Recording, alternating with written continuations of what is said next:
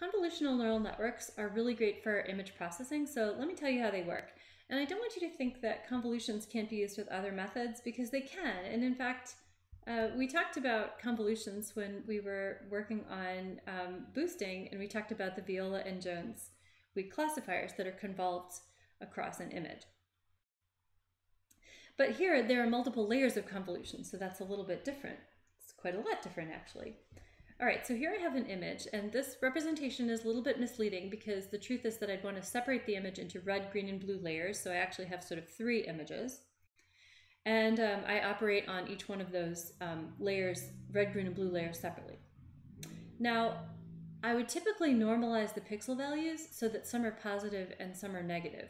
And that's going to be important in a minute. Okay, so convolve means to slide a filter over all spatial locations. And as we did for Viola and Jones, we'd sum up the filter weights times the inputs. Okay, so here I'm, convolving by sliding this filter over all the spatial locations. At each spatial location, we multiply the filter weights times the inputs, and then add that all up, and that goes as input into the next layer of the network. Okay, so I just want to put a very simple filter up here. So this kind of looks like a Viola and Jones filter. This is actually a vertical edge detector. And as I mentioned, these filter weights are not predetermined, they are actually learned. But let's just say for now that we had a filter that was learned to be -1 on the left and positive on the right. And if the image that you're working with has an edge that's right in the middle there, then, if it had negative pixel values on the left and positive pixel values on the right, then when you multiply and sum up, you get a very large value. And so that's how the filter is detecting that vertical edge. Now, a stratif means that we're going to step by 5s when we convolve. So when we pass the filter over the image, we now step by 5s. And then we record the information in the next layer of the neural network, which is now a factor of 5 smaller in both dimensions of the image. Now, the thickness of the next layer is the number of filters that we convolve with, because we can convolve with any number of filters that we like. And when we're going to learn all of those filters, so hopefully they're all going to be different from each other. Okay, and so that information gets passed on to the next layer, and then there's an additional layer after that that's doing the same operation, and so on and so forth. I have here an image of Lynette 5, and you can see that it's using convolutions at every layer to kind of summarize the information that's in the previous layer. So it's like if you want to summarize a novel, you take notes on each page, and then you summarize the notes from each page into notes for each chapter, and then you summarize the notes from each chapter into the notes for the entire book. Okay, so there's these layers of convolutions, and then there's sort of something special that happens at around that point where you sort of stop summarizing, and then there's fully connected layers at the end. So it's like doing some learning. It's doing like a more complicated transformation toward the end, rather than summarizations of what was in the layers before it. Okay, so there's a fundamental change in the network at that point. Now, a nice way to understand why these filters act as summarizations of what's in the layer before is to think about max pooling. Okay, so max pooling means to convolve with a max function. So intuitively it keeps track of whether an earlier filter has detected something. So let's say we ran our vertical edge filter from the previous slides across the image, and there was a vertical edge, and it happened to be in kind of the middle of the right where there's that 8 there. You see that 8? So that's where the vertical edge was in the image, and so there's a very large number in that particular layer.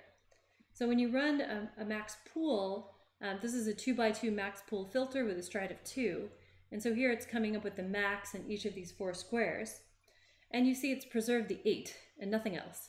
So it's basically said, hey, I have detected a vertical edge. And all the other information is lost. So it's sort of just saying, I detected it, right? And so if you keep doing this max pooling across layers, you'll get essentially indicators of what what filters had detected things. Now, zero padding is important because sometimes the mathematics doesn't work out and you could actually crash your code. So if you're trying to do a convolution with a specific stride, you could actually run off the end of the image, and that's not good. So what people often do is they zero pad the image. They put zeros all around the image so that the math actually works out and the code won't crash.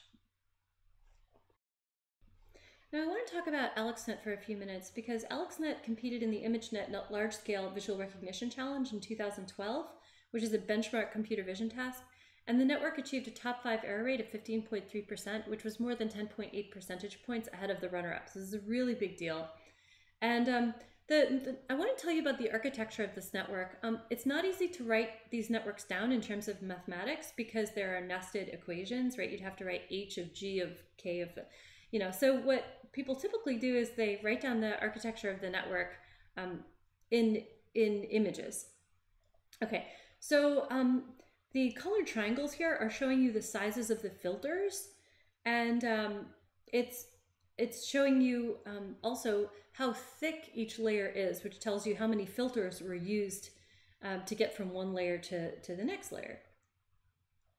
So you can see that the layers become kind of fatter and thicker as we go on, which means that as the layers increase, right, as we go on deeper into the network, the layers are keeping track of more types of information, right? There are more filters, thicker layers, but the information from each filter is summarized more concisely, which is why the layer is smaller in terms of its other dimension, and that, of course, is due to the stride, right? You're summarizing the image in more ways, but each summary is more concise.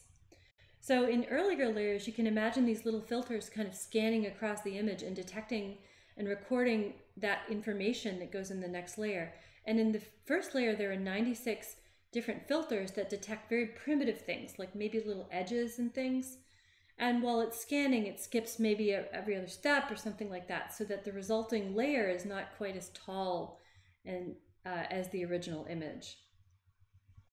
Okay, so it's summarizing more types of information as it goes on, but it's keeping less resolution in the image for that information. And then finally at the end, there are 3 standard fully connected layers. Okay, so again, there's this transition between summarizing and just learning at the end. Okay, so you can see that that the architecture here really matters. It's like the way of summarizing information, more and more types of information, but with less precision. All right, so here's a more precise view of AlexNet. You can see some of the tricks here that you couldn't see in earlier layers. So for instance, the fact that there were actually 2 GPUs, they both had the same repeated architecture. And then you can see that there's all this, batch normalization, max pooling between the different layers. And the fact that they use ReLU as well. Okay, so this is just a visualization of some of the first layer of AlexNet, and you can see that the learned filters, right? These are every pixel in each of these filters was learned, right? And you can see that the filters in this first layer really kind of look like edge detectors, or they look like sort of stripe detectors. And that's kind of cool that this sort of very primitive information is being captured by earlier layers that you can still understand. But then it gets more complicated in later layers, and it's kind of progressively more and more complex. The types of information that it's recording, and in the later layers, it's sort of recording like whole chunks of images that can sometimes be very easy to understand and sometimes be very difficult to understand. Now, if the convolutions were good, then they transformed the image from pixel space into a good feature space. Right? Now, I'm not completely sure about this, but I've definitely heard people say it, which is that once you do this transformation into feature space, then the rest of the network doesn't really matter. You can actually replace it with any learning algorithm. Like if you take those fully connected layers and just replace them with logistic regression, then the model you get is actually still pretty good. if that's true, then you can think about the features as bringing you into a space where the data are much more sort of Gaussian distributed, where regular machine learning methods like logistic regression ought to be able to work. So if you think about it this way, neural networks are really quite different than other methods. And the fact that neural networks are recursive is really a big difference from other methods. And the fact that filters are learned rather than part of a collection of weak classifiers, that's also really different. But the fact that the network has this iterative recursive structure, it's also the reason why it's really tricky to get them to converge.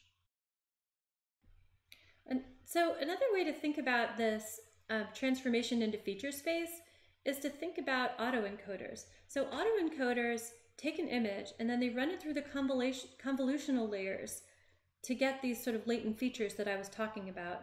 And then they run a decoder which sort of does the deconvolution and tries to get back the original image. Now, if the autoencoder has done everything correctly, then the latent vectors actually capture all the information you need to reconstruct the original image. So if your encoder was good, you've transformed yourself into a feature space where you don't really lose any information that's substantial about the image. You could think about the latent vector, you could think about the autoencoder as creating a bottleneck in the middle where you're sort of compressing and just keeping the information you actually need so that you can decode. Now, there has been quite a lot of work since AlexNet. It's actually a very, very fast-moving field, convolutional neural networks for computer vision.